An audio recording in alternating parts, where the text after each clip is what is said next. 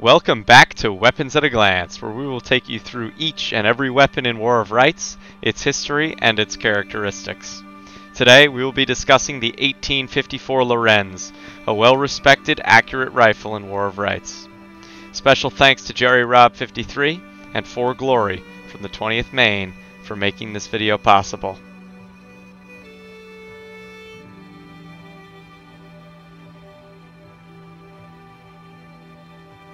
Created by Lieutenant Joseph Lorenz, an Austrian soldier, this rifle was the third most commonly used rifle during the Civil War.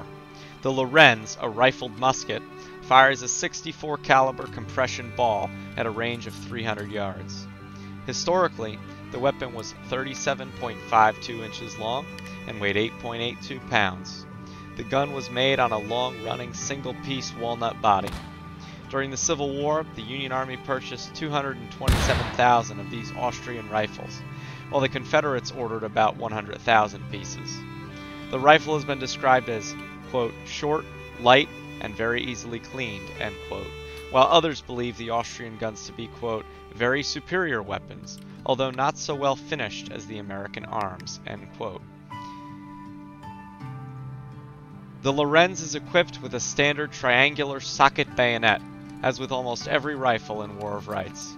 The regiments displayed on screen used the Lorenz 1854 in War of Rights.